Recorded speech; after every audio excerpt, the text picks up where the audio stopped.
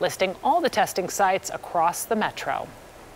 A dangerous start to the new year. Kansas City police reported 2 people were shot and 11 properties were damaged, including a police vehicle on New Year's Eve. The cause is believed to be celebratory gunfire. We talk about this every year. Now, proposed legislation would boost penalties for anyone responsible. KSHB 41 News anchor Brian Madrick talked with the mom of the girl who inspired this bill.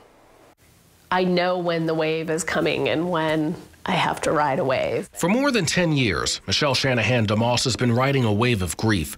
Her daughter, Blair Shanahan Lane, was struck and killed by celebratory gunfire on July 4th, 2011. She would have turned 22 later this month. She has friends that are getting married, friends that have had babies. I don't know what she'd be doing. I can only imagine.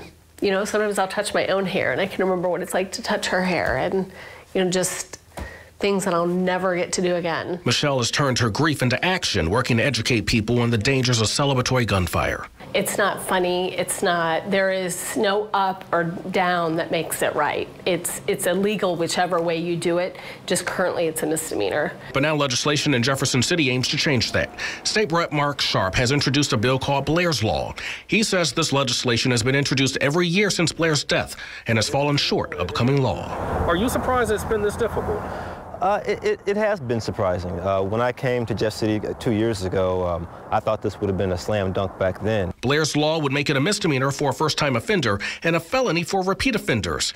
So what's been the problem in the past? So we have essentially 5 months to get bills passed, and sometimes we just simply run out of time. Representative Sharp says he's confident it will pass. Meantime, this mom continues to do what she can to save lives. You know, it is common sense, and it's common sense gun legislation, and pushing forward for that is something that I will continue to do.